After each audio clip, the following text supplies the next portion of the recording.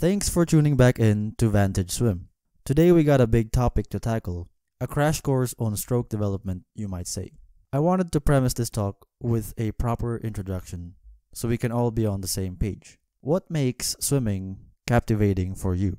Odd request, but yes, while you're typing in the comments, the reason why we're starting here is because our answer to this question will influence how we write the rest of the program. For me, my interest is anchored on the fact swimming is fitness expressed through form. I do love watching other sports, and I used to be an avid runner, but this keeps me coming back to swimming. There are many ways to complicate things, but only a few ways to simplify it. Tackling this challenge has kept me engaged ever since. Now, it wasn't always like this, and maybe it's not the same for you, at least not yet. See, high intensity is very marketable. So back then, swimming was a way to elicit excitement. It was a show of strength. A good coach will tell you, however, that high intensity alone is incomplete. And indeed, when we are focused on the extremes, we miss the means.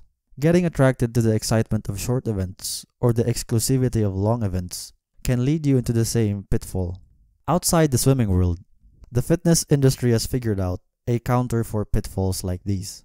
I'll call this the eccentric counter, which made people understand that muscle growth is a long-term adaptation to muscle damage that is caused by eccentric loading. So if muscle size is the primary interest for bodybuilding, cardiorespiratory fitness and neuromuscular proficiency are two of our long-term adaptations of interest. The role of cardio adaptation is to improve energy production, and the role of technique adaptation is to wire in the motor control aspect of swimming.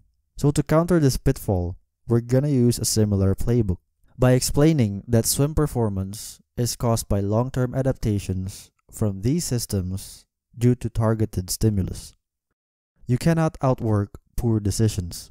Maxing out a small engine will still make it a small engine, and mindless distance leaves improvement to chance. With all that being said, we can now let that mindset spill through our writing process. This is the vantage point from which we will construct the rest of the program. This mind map actually starts from three simple observations. First, there's an arm motion. Second, a leg motion.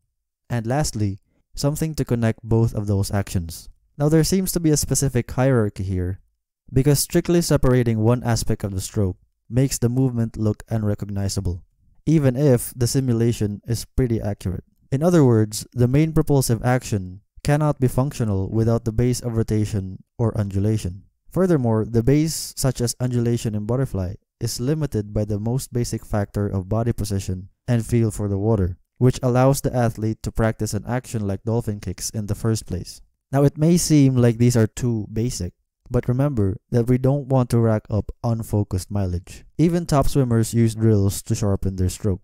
So instead of jumping straight into the full stroke, we ease into it with carefully selected drills. So what are we priming for exactly? The fly kick on the back, for example, primes the core to stretch into specific pelvic positions. Repeatedly stretching into an arc is only heavily used in swimming. This skill will influence your ability to stretch out during the catch, stabilize during the pull, relax during the breath, and stabilize again during the fly portion. Similarly, the flutter kick primes your legs to constantly perform this twist and flick action. Because of its alternating nature, it becomes crucial when forming the base of a balanced rotation. Lastly, the skill of sculling essentially tests your ability to catch the water with the hands. This is especially true with breaststroke, which can be thought of as a scull powered by the chest muscles. The ability to masterfully catch the water is also essential to form the freestyle catch early in the cycle. The freestyle catch is a very popular topic, but it really comes down to how well you can catch resistance early with the hands. We'll figure out the numbers later to focus on our scaffolds first. The first working set after the warm-up would include drills that work on the base of rotation or undulation. Again, nothing is too basic, and we are still preparing for the best full stroke execution later in the session. This part can be executed in a varied or blocked manner. When it comes to motor learning, however, varied practice is ideal, but if time and novelty are factors to be considered, blocked practice can still be an option. In this discussion, I'm more focused on running through the hows and whys of these selected drills. Mix and match can be worked out later. Building off the basics of butterfly undulation, We'll now flip the stroke on the stomach, which means that breathing will now be a factor in addition to undulation. The butterfly has 4 distinct beats. This is the idea of thinking in keyframes, which is one way to practice deliberately. In animation, movement is just an illusion of carefully constructed frames. In swimming, correct movement is a function of accurate poses. The ability to drop the hips into a stretch as the legs kick was primed earlier. This is how we achieve the ability of breathing without compensating with the hands, and the ability to land back into the water without diving too deep. In other words, this simple skill keeps the momentum moving forward by removing all unnecessary up and down motion, which is a key trait of butterfly swimming. Now what about this extra drill here? This drill will prepare the front end catch of the fly. Every time the swimmer pulses forward with the kick, there is an equal and opposite reaction from the water, which forms the fly catch. This is still a base drill, so the breathing tempo should still be the same 4-part pattern, although the breath can now be left for the last part, similar to what is usually done in the full stroke. Moving on to the flutter kick strokes, we'll take a look at freestyle rotation first. Again, using the idea of keyframes, we'll put the spotlight on this pose as the base and the goal of every freestyle pull. The legs can only get here if the hips rotate, and the hands can only pierce forward if the core stabilizes. A simpler way to think of rotational slings in swimming is to simply divide the body into a pulling side found on the back of the body and a counterbalance side on the front of the body. The opposite sides have to tug on each other to maintain a tall posture. Remember that the water is a versatile environment, and it will allow you to replicate movements such as this, which would otherwise require special equipment on land. Currently, I am utilizing a swimming position where I flip this pose onto the back. I then perform a modified scissor kick to rotate my hips from side to side. The propulsion only occurs when I zip my legs back together. I specifically drew angles to indicate where the hips are turning. The zipper kick is labeled as a modified scissor kick because you don't really need a large range of motion like this, but you do utilize the same mechanism of splitting the legs, then zipping them in to produce propulsion. The scissor kick is a skill that is supposed to be easy and functional enough for military application, so this shouldn't be impossible to modify. Modifying the kick this way prepares us for the arms in the next working set. But before we head to the pull, we'll talk about backstroke rotation, which is the second type of rotation in swimming. Again, to simplify the dynamic nature of rotational slings, we'll assign half of the backside to dip into the water, while assigning the opposite front side to counterbalance. This forms the base of the backstroke twist. I want to emphasize here that we are moving away from the idea that hip drive and shoulder drive can be both used in freestyle. Cutting the propulsive phase in half is not a smart way to increase tempo for freestyle. Catching early before the hips rotate is how you increase tempo instead. Notice that the base is still the same freestyle twist described earlier, hips mobile, upper body stable. In the opposite case, where the upper body is mobile while the hips are stable, we now have a better base for backstroke that lets you achieve the shoulder roll position. We're going to dip the entire left side, not just the pinkies, while the other side will go chin to shoulder to balance the body line. So in the next drill, we're going to hold this pose and propel ourselves with a flutter kick or a scissor kick. This is our backstroke base. Now, because these drills are lower body intensive, we're going to take advantage of the oddness of breaststroke to mix in some pulling. For breaststroke pulling, we're introducing a different type of core action. Core extension is only observed in breaststroke and allows for squeezing actions from the chest. Because the superficial portion of the abs get fairly stretched in this position, the swimmer needs to figure out how to brace the deep waistband muscles instead. All of these drills are naturally slow in speed because they are not the main propulsors of each stroke. The increased time spent for each lap is essentially an increase in training volume. At this point, we're starting to see how focused practice with these drills can go hand in hand with aerobic conditioning. So there we go. The base of fly is core compression, the base of free and back is rotation, and the base of breaststroke is core extension. With that, we've effectively hit all the foundational core movements. The goal of an IM-based program is to smoothly mix all of these together. But think of it as a database from which you can mix and match drills in a smart way. Awareness of the bigger picture is your advantage. Let's now head to our main propulsion drills. When it comes to butterfly pulling, relying on scapular movement is the key. Observe how my shoulder blades are squeezing into each other as I pull. Our focus therefore is to add one pull into an already existent skill of timing. Every down kick is a chance to stretch and relax, while every up kick is a chance to power through the pull or to fly during the recovery.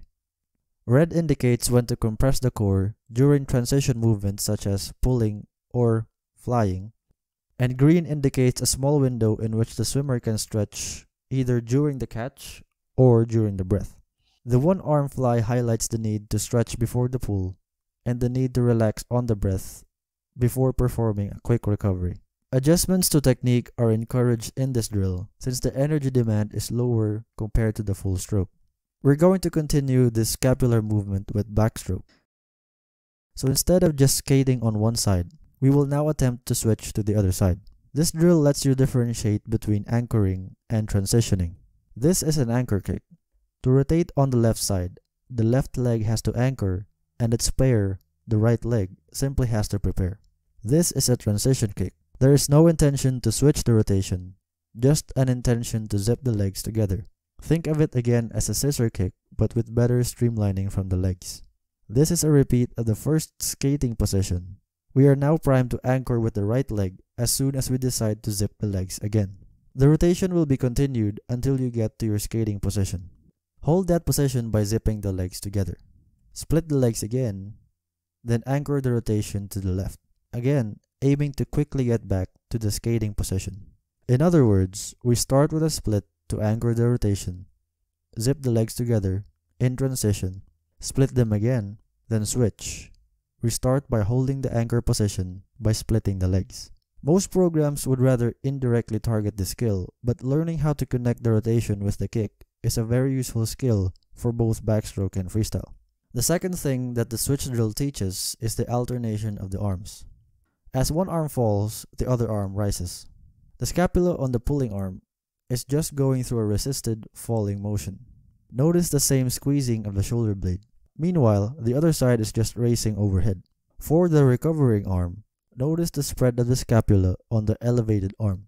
The ability to spread the scapula overhead and the ability to squeeze the scapula on the way down is a common theme in fly and back. Don't worry about internalizing all of this info at once, because swim notes can be found on our website for your reference. Let's now move on to freestyle one-arm pulling this time. Recall that our goal is always this freestyle twist position. Transitioning into that position is what produces propulsion. Here's where we start to differentiate from fly and back. A freestyle-like pull pattern comes from the shoulder, which means that we are focused on tucking the elbow tightly into the ribs. In contrast, a fly-like pattern comes from the scapula, which is focused on drawing the shoulder blade into the spine. It helps that we've sneaked in isolated breaststroke pulling earlier, which teaches the swimmer to rely on muscles that attach to the shoulder. The chest and the lats are two of the major muscles that are connected to the shoulder. The action of elbow tucking is an example of a movement at the shoulder. Because we have primed the skill of sculling and rotation earlier, we can afford to simplify the explanation of this drill.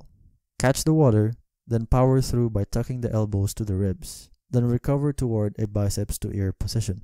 Nothing can be perfect the first time around, but stacking the drills in a strategic way saves us from the ordeal of cramming all the different cues together. What we're trying to drill in this stage is the ability to stretch the pulling muscles by aiming for a bicep to ear position, and the ability to pull on this tension by tucking the elbows to the ribs. This is very different from the goal of spreading and squeezing the scapula in fly and back. If base drills target mostly the core and the legs, main propulsion drills target the core and upper body. But once again, our exception will be the breaststroke. I'll just briefly mention here that going on the back is the perfect way to pattern a hip extension movement, like the glute bridge. A more detailed explanation is in the Essentials series. These drills are still meant to have a relatively low energy demand to allow for more focus. Only in the next group do we start to transition to higher heart rates as the stroke gets closer to full execution. As we get closer to automatic execution, these drills will test if you can still produce quality execution with less cueing. So let's go ahead to the single-double fly drill. This is a drill that builds on the previous skills by adding the double arm stroke of the butterfly. This drill is a chance to incorporate the overhead portion of the butterfly. The recovery portion of the fly has to be treated as an active portion of the stroke because of a higher need to resist the downward pull of gravity. This is why the fly portion coincides with the upkick, which is our landmark for the active phases of the stroke. So the only focus of this drill is to teach how the recovery mixes in with the other skills. Correct undulation, low breathing, correct catching, and correct pulling have already been primed in the previous skills. These skills don't improve overnight, so the aim of every session is to be incrementally better at all of these skills, so that the cumulative effect of each improvement can manifest in the full stroke. The full stroke is where we expect the execution to be automatic. Because all of the skills are being displayed at once, everything blends into something that can only be perceived as rhythm.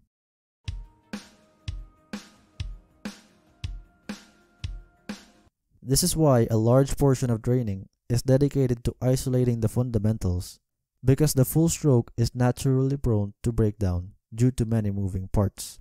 For backstroke, skating on one side or pausing before switching is a way to allow the swimmer to be conscious of each movement. This time, the 2-beat backstroke tests the swimmer's ability to smoothly transition from base to base. Achieving the base position and switching to opposite sides have been introduced earlier. So it's a matter of testing if the swimmer can dip and switch in a smooth cycle. For the breaststroke, it helps that we can practice the kick and pull separately in the previous sets. This drill therefore works on the undulation aspect of breaststroke. Our Essential series talks about this in more detail. For the freestyle, engaging with alternating arm strokes does not occur until late into our diagram. The goal here is to simply practice how propulsion is generated as we move from one side to the other, still consistent with the idea that as we get closer to the full stroke, we transition from a focused execution to an automatic execution. For long axis strokes, 2-beat kicking is a test for the swimmer's ability to connect the arms and the legs through the core. The concept of rhythm should start creeping in during this portion. Every kick is like a drum beat that initiates the rotation. Performing the full kick cycle, therefore, is just about sneaking in the transition kicks. Transition kicks are there to provide stability. For freestyle, transition kicks keep you in the rotated position. And for the backstroke, transition kicks hold the hips in place while the upper body drives the rotation. Again, because all of the elements are now blending in, the stroke can now only be described as a rhythm.